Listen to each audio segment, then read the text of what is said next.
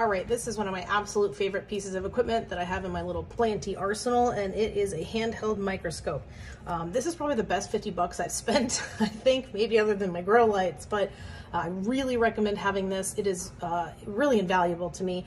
When I was a little younger, like just a couple of years ago, I could see spider mites and actually see their eggs with my naked eye. I have very good vision. But I'm 43 and it's not so clear anymore. So this really does help make sure that I have identified the correct species that we can treat correctly, because you know, you don't want to treat something that you don't really know for sure what it is, because it can actually cause more problems. So in order to turn this on, you're just going to push the power button here. You're going to see this signal flashing. That's for the Wi-Fi connection. It does connect to your phone, which is awesome. Gives you basically your phone as a screen. This is going to be how you're going to focus the unit. Can be a little tricky. I will say this is a little bit of a learning curve.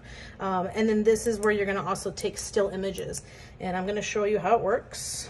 I'm going to connect to the microscope, so it'll pop up on your Wi-Fi. And then there is an app that you download. It's called Wi-Fi Check. And then you're basically going to get, you know, you're going to get this. I mean, it's pretty cool. So the way I do it, and if you can do it on a stationary stand, that may be easier, but I don't really have that option, and it's just easier for me to do it handheld. So I always start first by recording. So I'm always running a video the whole time I'm doing this. That way, in case I miss the picture or the bug's moving too fast, at least I got something on video. And then during the video, you can push the power button, which is also the camera button, to take still images, which I find really useful. So I'll just take my plants and I'll kind of gently look, and I see like a little black spot here. I don't know if you guys can see that. It's very small. So I'm gonna put the center, I don't know if I told you, the camera is obviously right in the center of the LEDs, but this is what it looks like as well. So I'm gonna put the center kind of right on that black spot, get the best I can. I'm gonna use my index finger to kind of adjust to get it in focus. Like I said, this is kind of that learning curve. So that's pretty much in focus. And then it's still recording video, so I'm gonna go ahead, I'm gonna take a couple still images to look at later.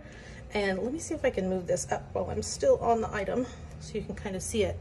And we can see that that's a hair, so not a bug, maybe a piece of soil and hair.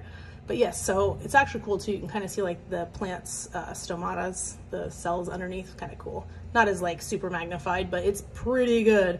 So no bug, that's good. Like I said, this is what I use. I love this thing. I think that it is definitely worth the 50 bucks on Amazon. So this is your classic 2-spot spider mite, and these guys can do quite a bit of damage in a short amount of time, so it's important to get on top of them as soon as possible. And you can see the little egg there in the center, and then this is a super mature adult. Keep in mind that you're probably going to see some shedding. Super gross, but spider mites do shed as they get bigger. And this is a predatory soil mite, so he's beneficial. I put him back in the pot after he fell off onto the stove when I was watering, but he was very fast. That's slowed down like 50 times. And then of course, the mealybug. I'm sure we all love these. Luckily, they are fairly easy to get rid of in my experience. I'm sure I'll do another video on that. But yeah, that's what it looks like under this microscope.